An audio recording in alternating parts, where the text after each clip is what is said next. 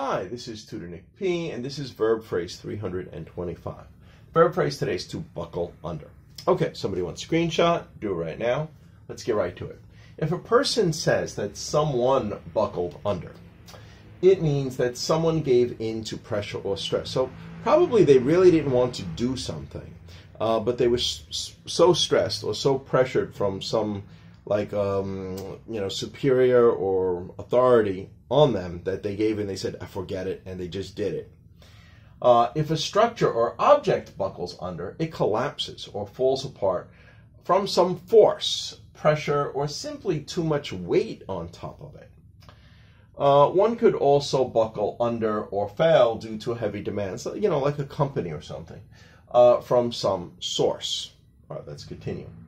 The origin of the word buckle, as in buckle under, is believed to come from the word boucler, meaning to bulge. Yeah, because remember, you can also have the buckle on a belt as well. Okay, good. All right, and we have 5 examples to show just how we'll use this. Here's the first one. He really did not want to do it, but he buckled under the stress from his superiors, the people that are above him. Number 2, he really did not want to go to law school, but he buckled under to the pressure from his parents. All right, so again, these are ones from stress or pressure. Number 3, they piled too much weight on that old table, and it buckled under all the weight, and it probably collapsed. It probably fell down.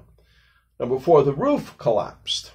It buckled under the weight of several feet of snow due to huge blizzard. So maybe there was one blizzard and then it didn't have time to melt, and then there was another blizzard and then another blizzard, and they had a lot of snow on top of it.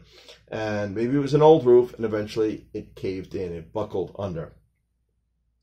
All right, number 5 here. That restaurant tried to stay open during the lockdowns, but it buckled under due to all the fines and attorney fees, lawyer fees. He had to pay. Probably the owner had to pay. So that's basically it. So they buckled on. They just gave up. They tried to oppose it. They tried to oppose the authority, but they put so much, again, so many other demands under them, so many heavy demands, that he buckled under and said, okay, forget it. I'm closing. All right, anyway, I hope you got it. I hope it was clear. I hope it was very informative. Thank you for your time. Bye-bye.